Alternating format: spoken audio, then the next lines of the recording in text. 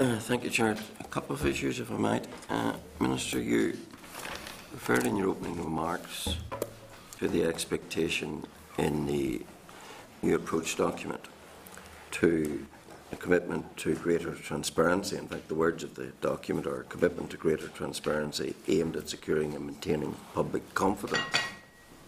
And a specific of that was to strengthen special advisor codes. Why then did you weaken the special advisor code on appointments, on transparency? Okay. Well, I don't want to preempt the outcome of the inquiry, and I don't want to make direct reference, but I think in the public view of this, criticism was that ministers appeared to be going through an exercise in terms of appointment which is expected and wasn't actually happening. So the question then, I think, in terms of when the parties were looking at this code was, do we go through an exercise, or do we just make accountability and responsibility more apparent and more, I suppose, laid down in terms of the codes for the minister who has appointed that person, rather than trying to rely on some exercise where people have gone off and conducted interviews and perhaps advertised. There's nothing to stop any minister, if they want to go and advertise the post for special advisor, they want to conduct interviews and record the interviews. Where the interest of the department picks up is when the minister brings a name to them and say, I want to appoint this person, and then the Department of Finance has a role in terms of an assessment of the CV of that person.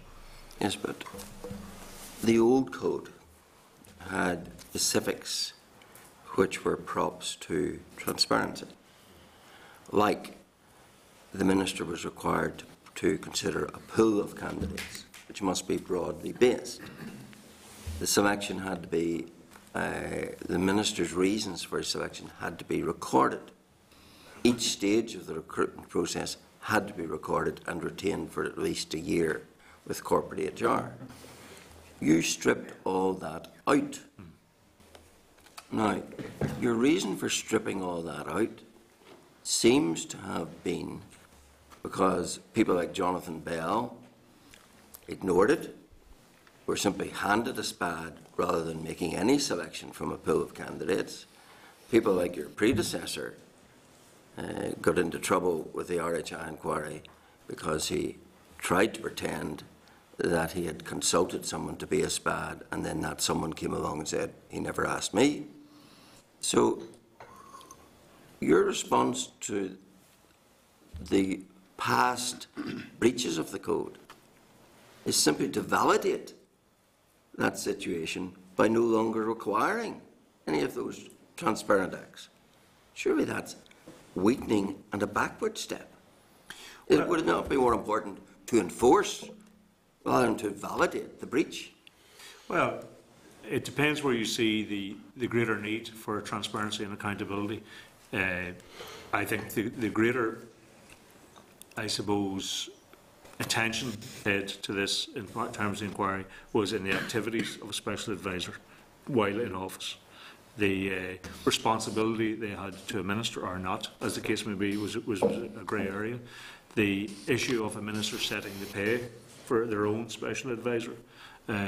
These were areas that we felt needed strengthened as a consequence of the emerging discussion from the RHI inquiry. Of course, the RHI inquiry may invite us to revisit issues that you're raising, and if that's the case, we certainly will revisit them. Yes, but I remind you, Lord Justice Cochrane was very taken with the flagrant breach of the Code of Appointment.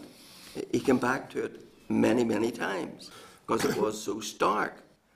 I just don't understand, within a context where there is an exhortation to strengthen the codes, to give greater transparency, that your response to that is to strip out the very components of transparency and to validate the very wrongdoing so as it can happen again.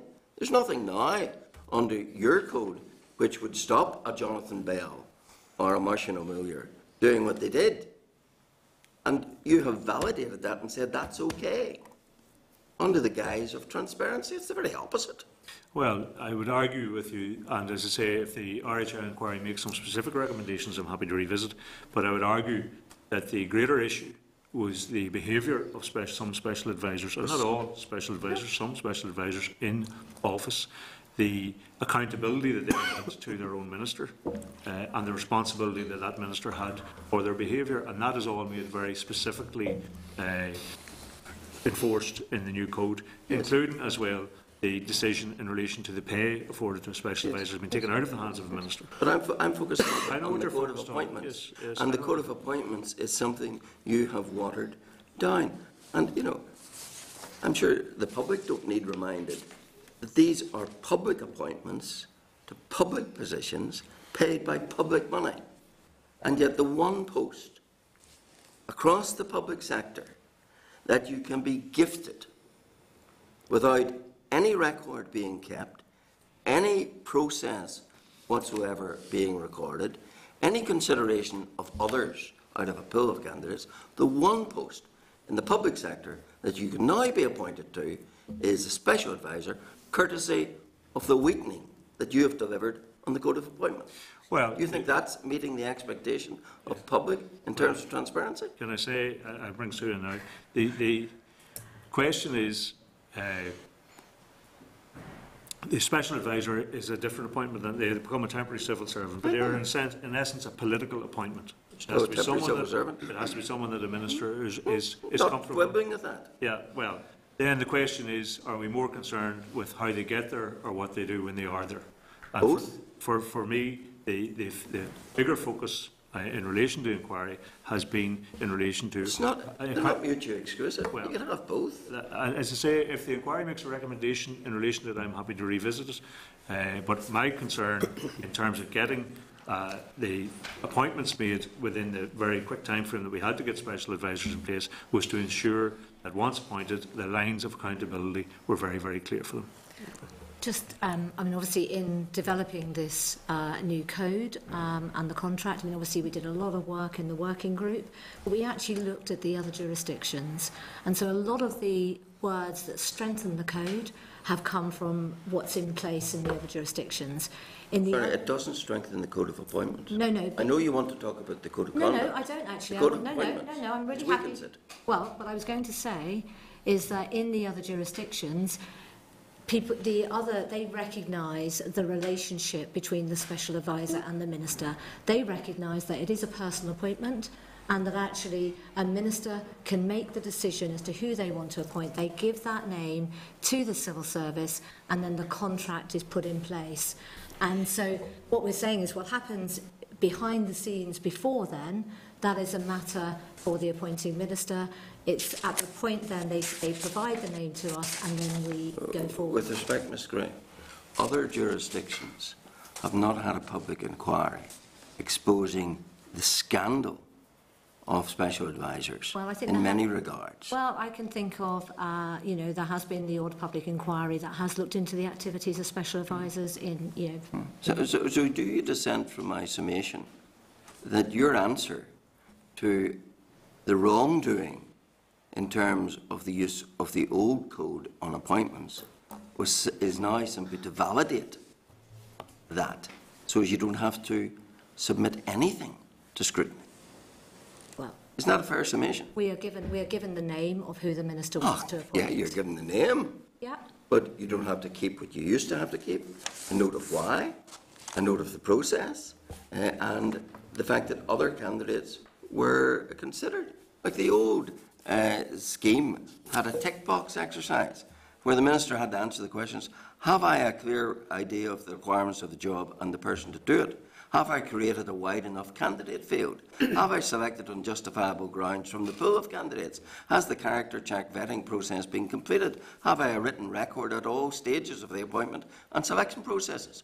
All, one might have thought, in the interest of transparency, very fair questions, but now liquidated, removed. Arguably then, a minister could tick those boxes and say... And did. And then when it came to the behaviour of a special advisor in the inquiry, they said they were responsible but not accountable. Yes, so you'll get no argument which is a greater transgression. No, you'll get no argument from me of the abuse of the code, of the appalling behaviour of Jonathan Bell and others.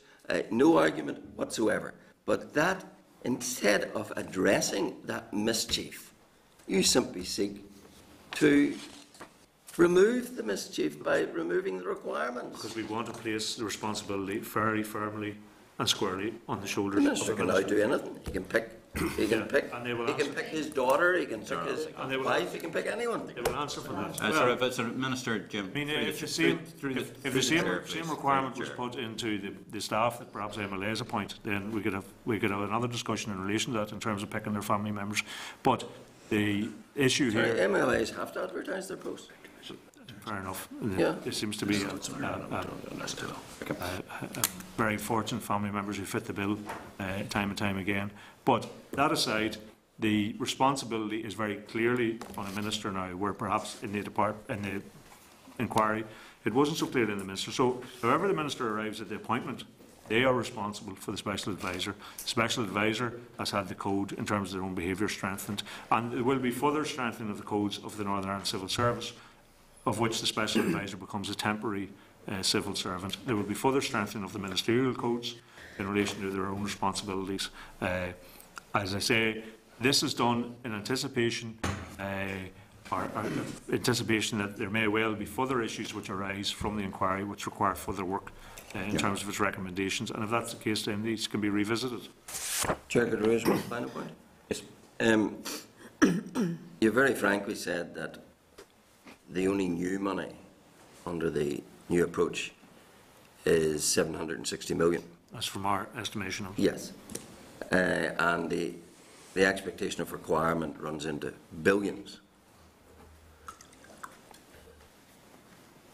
It was evident from reading the document, was it not, that there was no guarantee on the cash. There was no figures against anything. So is it a fair observation to say that you and the other parties signed up to the agreement blind as far as the money was concerned? Well, I think it would be fair to say that from our perspective, in terms of negotiation, I can only speak on behalf of my own party and not the other parties. We hadn't concluded the negotiation. The two governments went out and published the document unannounced to anyone else. But then you accepted it. Well, the question in that, and I don't doubt that's the way it was framed, I mean, our primary concern in it was the political side of the document and whether it was sufficient in that in terms of re-entering these institutions, which we concluded there was. The expectation that you talk about created was not through the submission of wish lists on behalf of the parties. Carefully worked out document between all of the party representatives, senior civil servants, senior people in the NIO, in which we were given a very reasonable expectation that this was the expectation that would be met. So the fact that the government is not as forthcoming as they had promised to be is something that we intend to continue to pursue with them. But we didn't all sit down, certainly as far as our party is concerned, sit down and agree a document, say we're good to go publish it. A document was published with no forewarning to the parties on a take it or leave it basis. Finally, Chair, could I ask Ms Gray, all the, let's call them the wish list issues in the agreement, will all those be subject to a business case to your department?